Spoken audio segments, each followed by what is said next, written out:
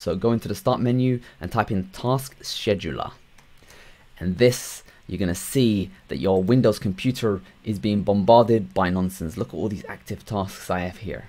So I'm going to go into my library, and Apple, they have an update. You know what I'm going to do? Disable. Intel, for some reason, they're sending out telemetry. Luckily, I have a firewall to block this, but what I want to do is disable. Speed up your computer. Microsoft has a ton of crap. I probably will leave the Microsoft stuff alone because it's just endless. If anyone has any ideas of what I can do with Microsoft, let me know. But if you go into the main one, you're going to see AMD, the beautiful good guys. They are constantly phoning home. So I'm going to hit disable, AMD link, disable, APFS. Oh, actually, I don't want that. Updater, disable, CC cleaner, disable, Google. How many update tasks do you need? It's trying to update Chrome every single 5 seconds. Modify link. The only one I like is Start CN because that is the Radeon settings application. So I'm going to leave that one, but Start DVR, I never use that. So I've disabled all of this nonsense.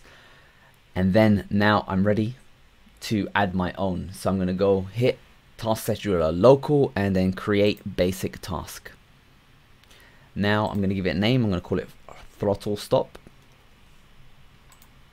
And I'm going to run it when I log into my computer. Start a program. And I'm going to browse to where I installed the programs. There it is. No start arguments. And I want to click open properties when I click finish. So open that. Now I want to run with the highest privileges because this has to play around with the CPU.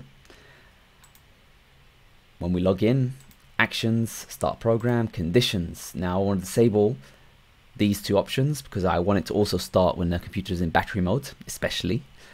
And allow task to run in demand. Stop task if it runs longer than 3 days. So I don't want it being stopped ever until I specifically stop it. And untick that one because I don't want it playing around again. So that is it.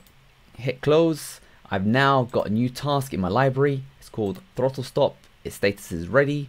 I can even start it right now. But now when I restart the computer every single time on login, throttle stop will launch and it will go ahead and set my TPL limits. That's that. Hope you found this tutorial useful and enjoy gaming with quieter fans.